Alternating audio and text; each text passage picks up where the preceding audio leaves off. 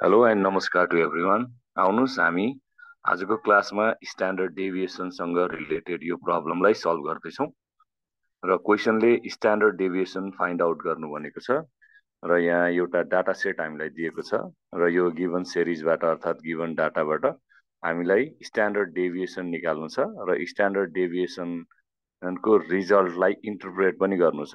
आउनुस् सुरु गरौं हाम्रो यो प्रब्लमको सल्भिङ। सबभन्दा फर्स्टमा हामी के गर्दैछौं भनेर लेख्छौं यहाँ र हामी यहाँ के गर्दैछौं भने क्याल्कुलेसन गर्दैछौं। त्यसैले क्याल्कुलेसन अफ स्ट्यान्डर्ड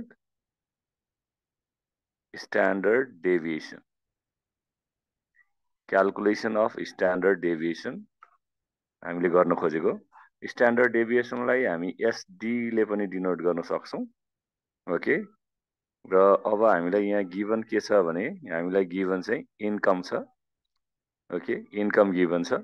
इन्कम चाहिँ हाम्रो रुपीजमा छ र यसलाई हामी अब क्लास इन्टरभल दिया छ हामीलाई यो इन्कम। ओके, इन्कमको क्लास इन्टरभल छ हामीसँग।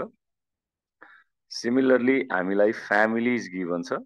ओके, फ्यामिलीज र यो फ्यामिलीजलाई हामी एफ ले डिनोट गर्छौं। ओके, अनि त्यसपछि अब यो कन्टिन्युअस सिरिज हो भनेको यहाँ क्लास इन्टरभल छ। क्लास इन्टरभल दिएको छ भने त्यति बेला हामीलाई मिड भ्यालु चाहिन्छ र यो मिड भ्यालुलाई हामी एक्स ले डिनोट गर्छौं।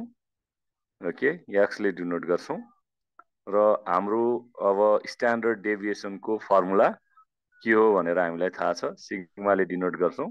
रुट अन्डर हामी डाइरेक्ट मेथड युज गरिरहेका छौं।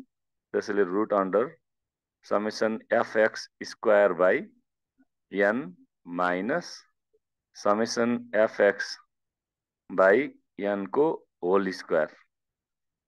यसरी यो हाम्रो चाहिँ फर्मुला हो। ओके, यसरी हामी यो फर्मुला युज गरेर स्ट्यान्डर्ड डेभिएसन क्याल्कुलेट गर्दैछौं। त्यसैले अब हामीलाई चाहिने भनेको अर्को चाहिँ के चाहियो त भने एफ एक्स चाहियो एउटा, अनि त्यसपछि अर्को हामीलाई चाहिएको भनेको एफ एक्स स्क्वायर चाहियो। ओके, सो सबभन्दा फर्स्टमा यसलाई हामी एउटा टेबुलर फर्म दिँदैछौं। टेबुलर फर्मेट यो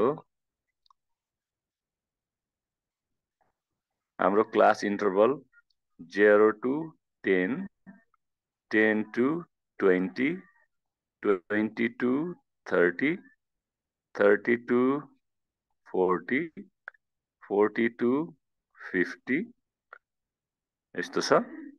फ्रिक्वेन्सी हाम्रो 4, 7, 10, 5 and 4। मिड भ्यालु निकाल्ने भनेको यो 0 र 10 लाई जोड्ने डिवाइडेड बाई 2 गर्ने, त्यो भनेको 5 अर्थात 0 र 10 को बीचमा पर्ने। 10 र 20 लाई जोड्ने 30 भयो, 30 डिवाइडेड बाई 2 गर्यो भने 15 अर्थात 10 र 20 को बीचमा पर्ने 15। सिमिलरली 25, 35 र 45। अब एफ र एक्स लाई मल्टिप्लाई गर्यो भने हाम्रो भ्यालु 20, 105 यो 250, 175 र 180 भयो। अब एफएक्स र एक्स लाई मल्टिप्लाई गर्छौं। ओके, भनेको 20 र एक्स लाई 5 लाई मल्टिप्लाई गर्छौं। 20 into 5 is 100. Similarly, यो 1515 भयो, 1515 सरी 75 भयो।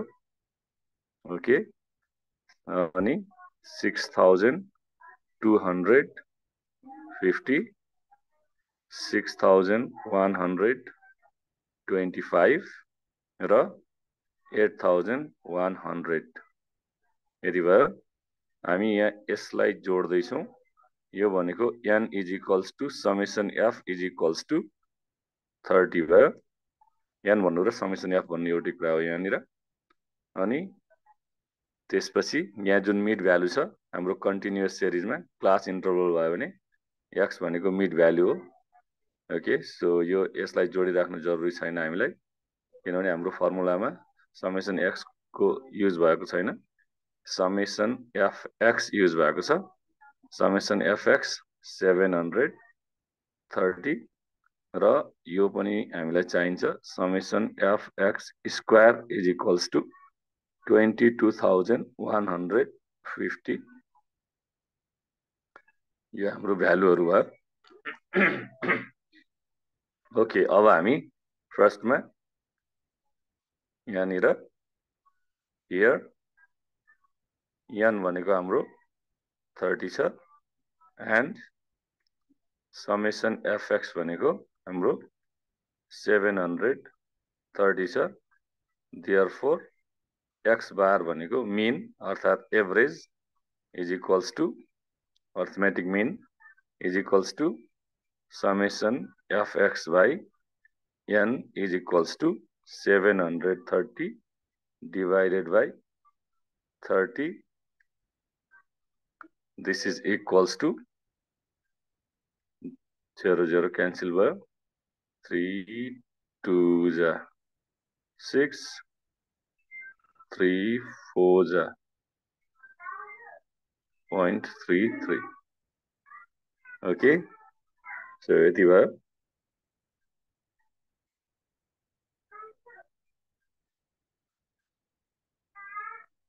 सरी यो मेरो मिस्टेक भयो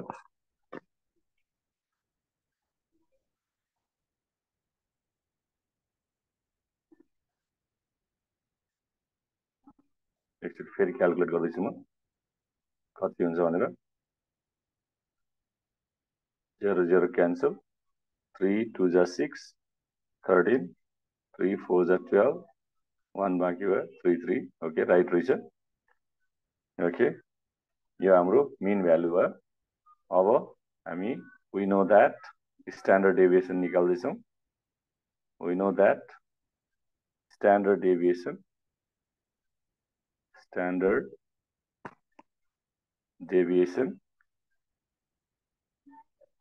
deviation भनेको सिम्पली हाम्रो sigma is equals to formula हामी डाइरेक्ट मेथड युज गर्दैछौं summation fx square by n minus summation fx by n को होल स्क्वायर यो हाम्रो फर्मुला हो फर्मुलामा हामी value राख्दैछौं let's plug in the values हाम्रो भ्यालु छ माथि यहाँ summation fx square is equals to 22,150 divided by n is simply 30 छ n को value minus 730 divided by 30 को whole square यो हाम्रो पुरै ब्रैकेट या रुट अंडर भित्र छ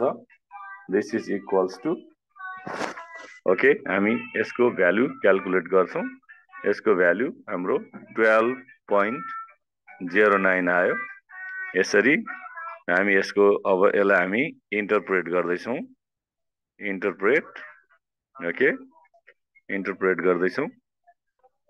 इन्टरप्रिटेसन गर्दैछौं हामी ओके इन्टरप्रिटेसन हियर हाम्रो सिग्मा को value is equals to 12.09 it means that यसको मतलब के हो it means that the deviation from the mean value which is 24.33 is 12.09 so यसरी हामी यसलाई सल्भ गर्छौं भिडियो अन्तसम्म हेर्दिनु भयो त्यसको लागि धेरै धेरै धन्यवाद भिडियो मन पर्यो भने लाइक शेयर र कमेन्ट गर्न नभुल्नु होला हस् त थ्यांक यू भेरी मच